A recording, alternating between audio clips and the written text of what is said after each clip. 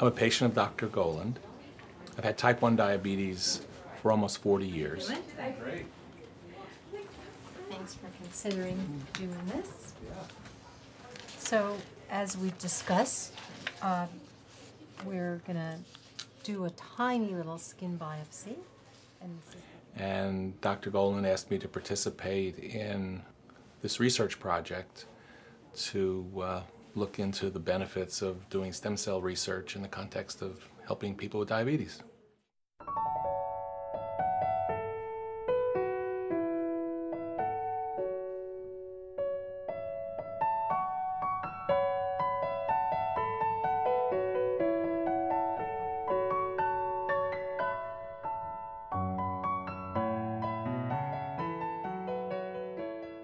When people on the street talk about stem cell research or they read about it in the New York Times, I think they usually think of this futuristic aspect of it, that we might be able to replace those cells which are lost in a disease and fix ourselves this way, to regenerate ourselves in this way.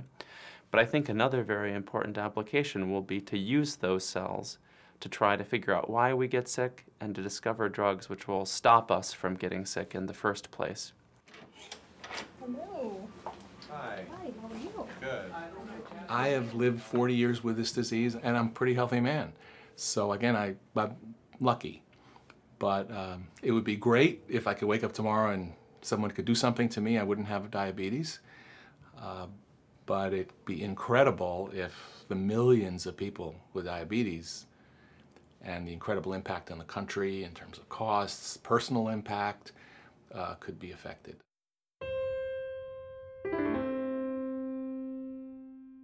Embryonic stem cells are isolated from the very early human embryo.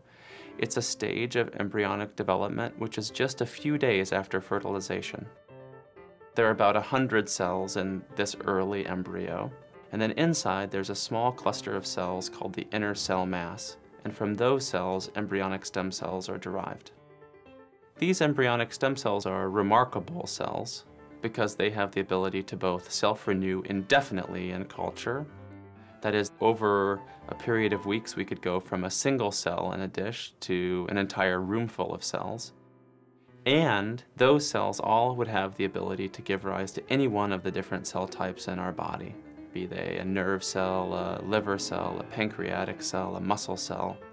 And so these cells are very powerful for scientists and will allow them, I think, to investigate basic developmental processes in our bodies as well as try to study disease. You will feel a pressure sensation, but it shouldn't hurt. Okay? The skin biopsy is a very simple office procedure that is done with a small tool. It's called a punch biopsy.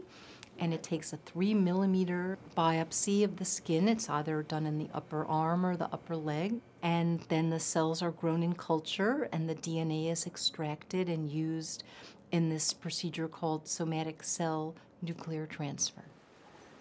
Somatic cell nuclear transfer is the process of removing the genetic material from an oocyte, which is an unfertilized egg, or a very early embryo, and replacing it with the genes from an adult cell.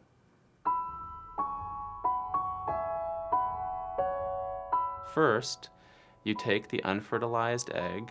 That egg is surrounded by a little shell. That shell is called the zona pellucida. And then a smaller glass pipette is used to drill through that shell and then to reach into the egg and remove the chromosomes. The second step is to take the chromosomes from an adult cell and transplant them back into the egg. Then after those chromosomes are introduced, the cell is allowed to divide into an embryo, and then from that you can derive embryonic stem cell lines.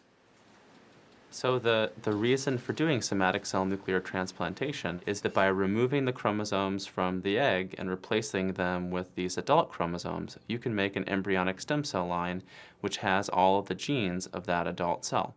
If we could take a stem cell and give it the nuclear material, the DNA of a patient who has diabetes, and let that stem cell develop into an insulin-producing cell, we could study the development of that cell. We could study the processes that lead to the malfunction of that cell. We could understand how the beta cell works at such a fundamental level that we would actually be able to intervene using other kinds of approaches.